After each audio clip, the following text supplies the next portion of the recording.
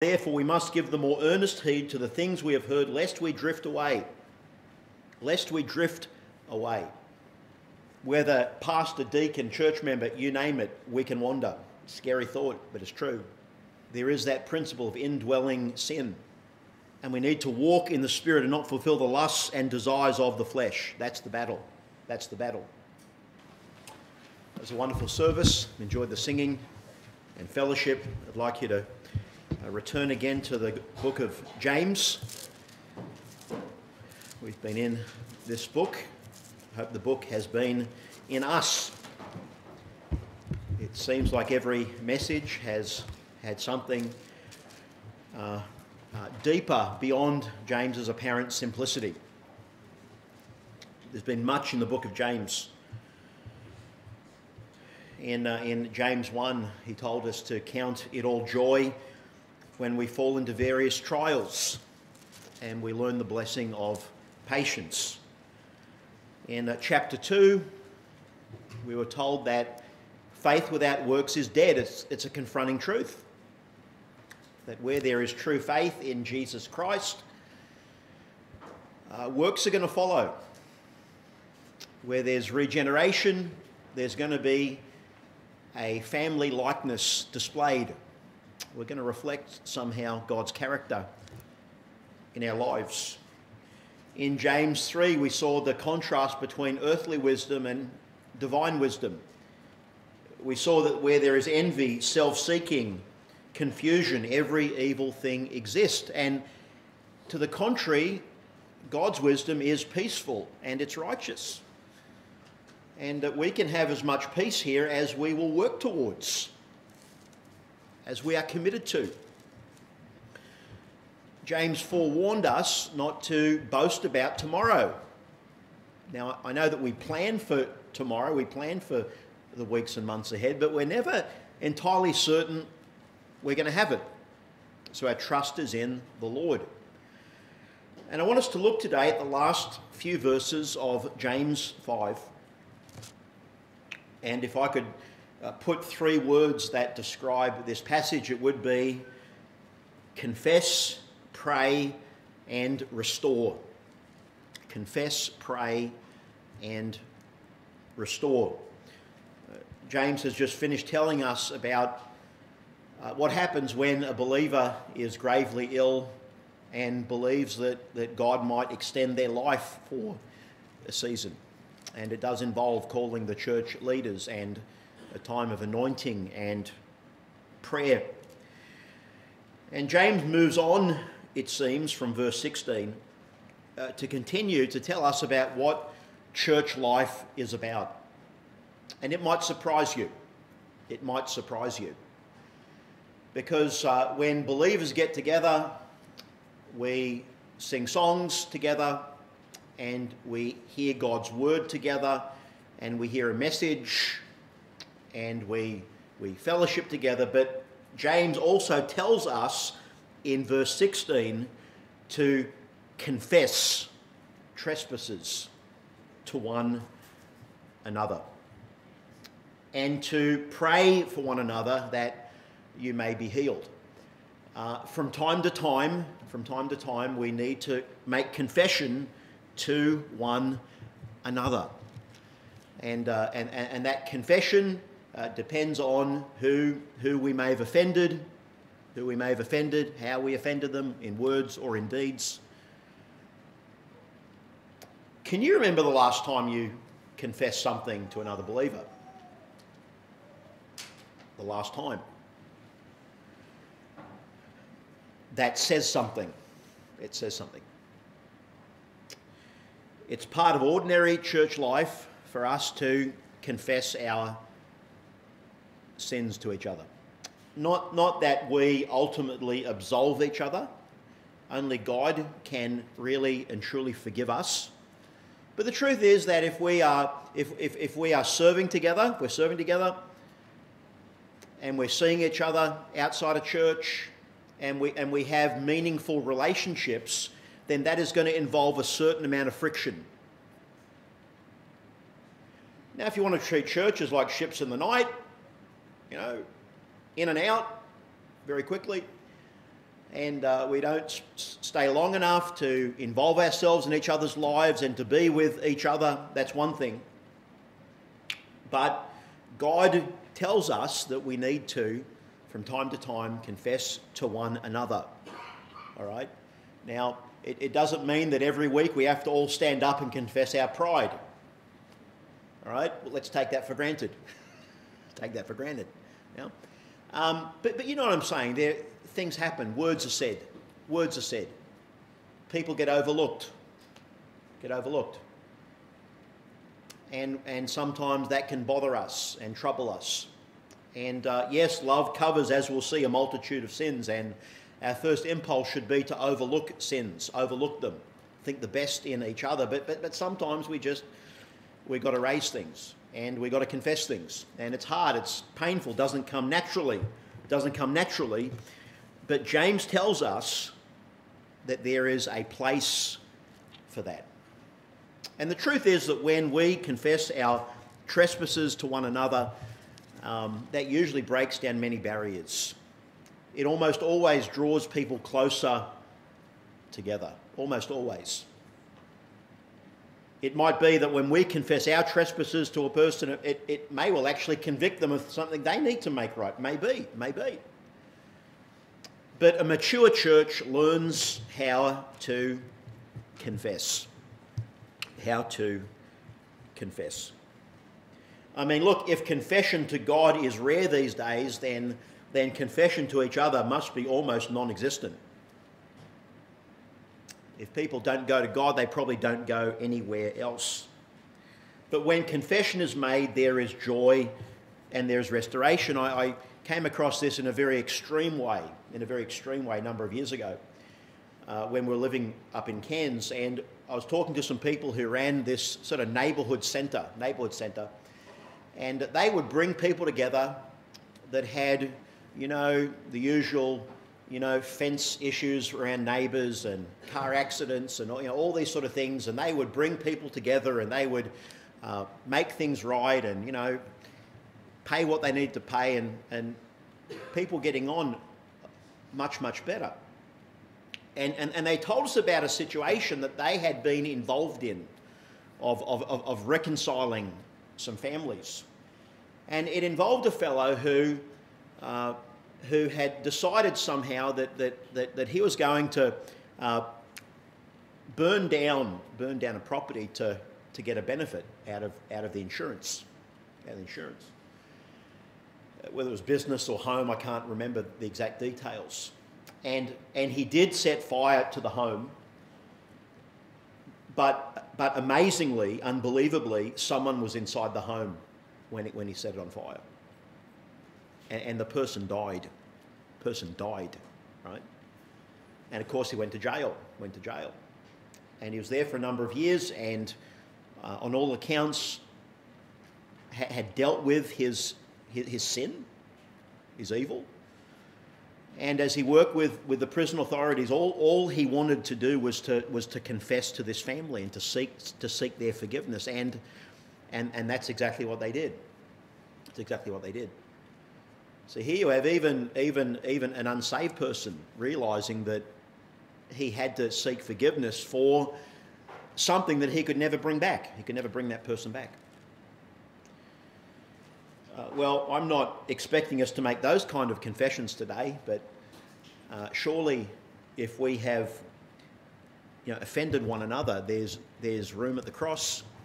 And James tells us to do this very thing, to confess, to pray, that you might be healed. And I think this is dealing with more of a spiritual restoration. That peace that comes in not having to avoid someone. Confess. Well, James tells us in verse 16 that we also need to pray. He says in verse number 16 that the effective, fervent prayer, this is prayer that it gets answered, and it's fervent. This is prayer that is often given to God. it's successful actually because it is fervent and because it is offered by a righteous man or woman. That's the thought here. Very effective because it's fervently offered to God from a person who is walking with God. This verse has been put this way: the prayer of a righteous person is powerful and effective. And so our prayer life is not just about what we ask and how often we ask, it's who are we? Who's asking? Who's asking for these things from God? If we're coming to our Heavenly Father, then we ought to be walking as obedient children. As obedient children. We ought to be following Him and walking with Him. And the example of all examples, James could have used a number of examples for a kind of man or woman that prayed. There are men and women in the Bible who prayed and who prayed very, very effectively. Hannah was just one such example. But he talks about the prophet Elijah, and he says in verse 17 that Elijah was a man with a nature like ours. And James is careful to tell us he's not the super prophet. He's not the super prophet. He has a nature like ours. And when you look at Elijah, he could be prone to some very deep discouragement. Very deep discouragement. And yet the Bible calls him a righteous man who prayed fervently, and his prayers were effective. Now, it talks about rain here in verse 17. And I've grown up in this country from time to time where there's a drought season, and even the farmers that don't believe in God are still praying for rain. They're that desperate. They're that desperate. We'll go to a God who we don't think exists. We'll pray for rain. So generally we are praying for rain. For rain. But verse 17 says that Elijah prayed earnestly that it would not rain. It wouldn't. Elijah is praying that God would turn the taps off, so to speak. And that expression there, that he prayed earnestly, could be read this way: he prayed in prayer. He prayed and he prayed and he prayed. He fought and he fought and he fought. And he prayed that it would not rain, because under Ahab and his wife Jezebel, they lead Israel into Baal worship. And if it's going to rain, you know what the nation thinks? Baal's looking after us. Baal's looking after us. And so Elijah prayed that it would not rain. And the scripture says that for 3.5 years. For 3.5 years. And is Elijah going to the Lord every day saying, Lord, no rain? Day after day, week after week, month after month. So that God could get his people's attention. They could not live in idolatry and have life as usual. They have wonderful crops and green grass and abundant water. If they were going to go after other gods, then they were going to know what it was like to be thirsty. Thirsty. Because that's how they should have felt spiritually on the inside. And so God punished by withholding. By withholding. God sometimes does that with us through his chastening hand. He gets our attention by withholding things. Withholding things. Things that we may really want. Things that we may really desire. Because if we've made certain things idols, then God wants our attention to be upon him. He is a jealous God. He's a consuming fire. And so it's altogether right for God to withhold some things that we might reorient ourselves to serving him. Elijah prays, and then it doesn't rain. And then look at verse 18. He prayed again, and the heaven gave rain, and the earth produced its fruit. You remember a week or two ago we got here in 50 mils, whatever it was. There was a cyclone through North Queensland a few days ago, and in some parts 500 mils of rain. 500 mils. And that means the whitewater rafting is excellent. That's what it means. That's what it means. Yeah. It means you're going to be cutting grass almost every fortnight, maybe more of those months. God withheld the rain, and then he gave abundant rain, and the nation knew there was a prophet behind that praying. Elijah, you might say, had a hand in that. He had a hand in that. God was withholding and answering because his servant prayed. God does answer prayer. He uses our prayers. He answers and he withholds in response to the prayers of his children. One writer said, history has shown how mankind has gone from manpower to horsepower, then to dynamite, TNT, nuclear power. But none of those forms of power move the hand of God. None of those forms of power. And yet the effective prayer of a righteous man avails much. Think about Ephesians 6 after Paul talks about the piece of the Christian armour. All those attributes that God gives as we rely upon him. And he ends that description of the armour with praying always with all prayer. It's the same thought as Elijah, that he prays with prayer. I wonder, are we desperate for God's answers? Are we desperate enough?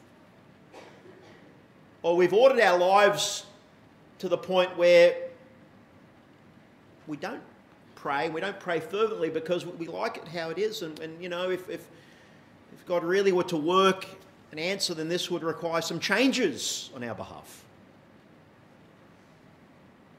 The effective fervent prayer of a righteous man does avail much. In fact, the story of the church would be as much the effective fervent prayers of godly women. How many sons have come back to the faith because of a praying mother or grandmother? Only heaven knows that, friends. Only heaven knows the prayers of a godly mother and grandmother for their children and grandchildren. Only God knows how many of those prayers have been answered. And then in verse 19 today, James tells us to restore. To restore. He says, brethren. And notice the wording of verse 19. Brethren, if anyone among you. So it's inside the assembly. It's about what's happening inside. If anyone among you wanders from the truth. James is admitting the possibility that any one of us can wander from the truth. How does that happen? It's when you take little steps every day in the wrong direction. Little wandering steps away from the truth.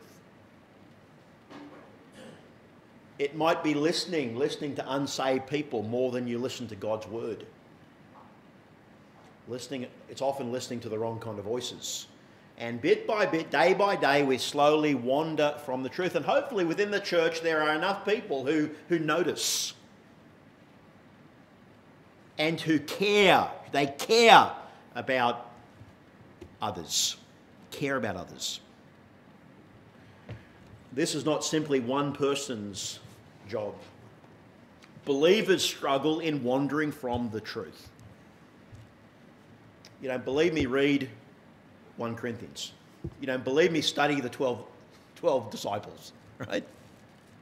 You don't believe me, go back to the Old Testament saints. Yeah? Believers do wander. But hopefully there is a church family that is aware. And James says, someone turns him back. There's a person there who picks up the phone or who just encourages them with a word, and it's not even a word of condemnation. It's just, brother, sister, I'm concerned. Maybe that's enough. Maybe that's all that needs to be said. I don't know. You may know exactly what needs to be said, but this is what God wants us to do. If you're the one wandering, deep down you would hope that someone would have a word for you.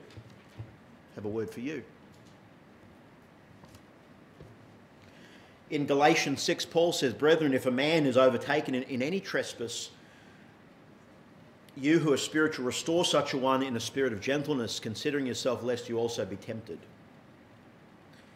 In Hebrews 2:1, "Therefore we must give the more earnest heed to the things we have heard, lest we drift away." Lest we drift away.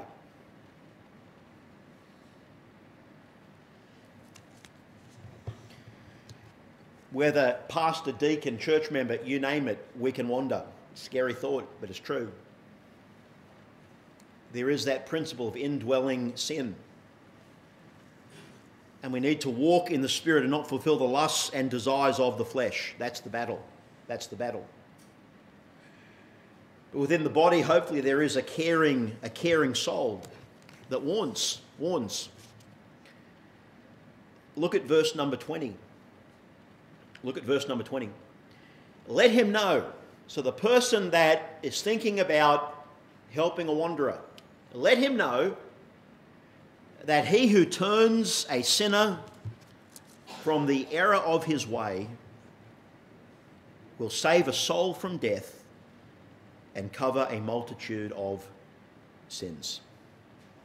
Hey, it might be that person is lost. Maybe that's the real reason they're wandering.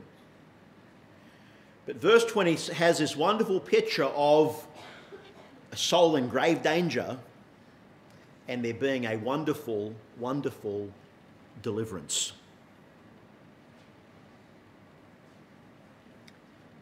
Love covers a multitude of sins, Proverbs 10:12 says. In Proverbs 11:30, the fruit of the righteous is a tree of life, and he who wins souls is wise. He who wins souls is wise. You know that beatitude, blessed are the peacemakers. It might well be that verse is really having to do with people that bring others into a relationship of peace with God. It's all about evangelism.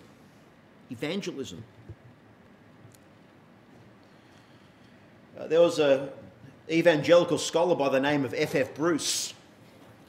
Now, the name may not ring a bell to most of you. He passed away in 1990. Well over 30 years ago, passed away. But in the second half of the 20th century, Bruce was the man, right? He was the writer. He was the evangelical. He wrote the books. He defended the faith.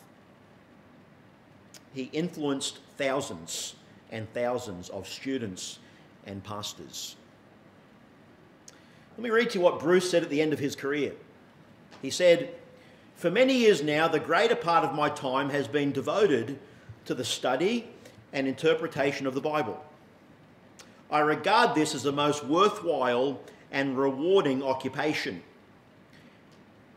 And then he said this, he said, "There is only one form of ministry which I should rate more highly. That is the work of an evangelist, to which I have not been called." Interesting, isn't it? Interesting. Yes, we need those in the academy. And we need our authors and writers and commentators. We need them greatly. But there are other things in the kingdom to do as well. And Bruce saw the great need of leading others to Jesus.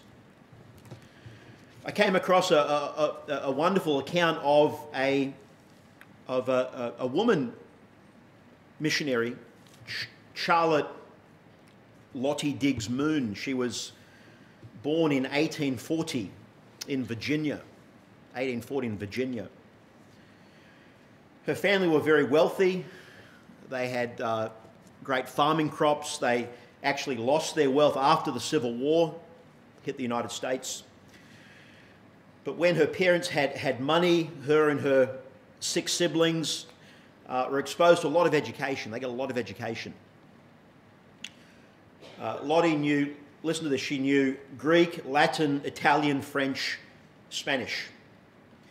When she finished her master's degree, she had a professor called John Broadus. He was the preaching guru of that generation. He was the man everyone read about how to preach. And he said of her that she was the best educated woman in the South. That's how well respected Lottie was. Well, this girl had always dreamed of becoming a missionary.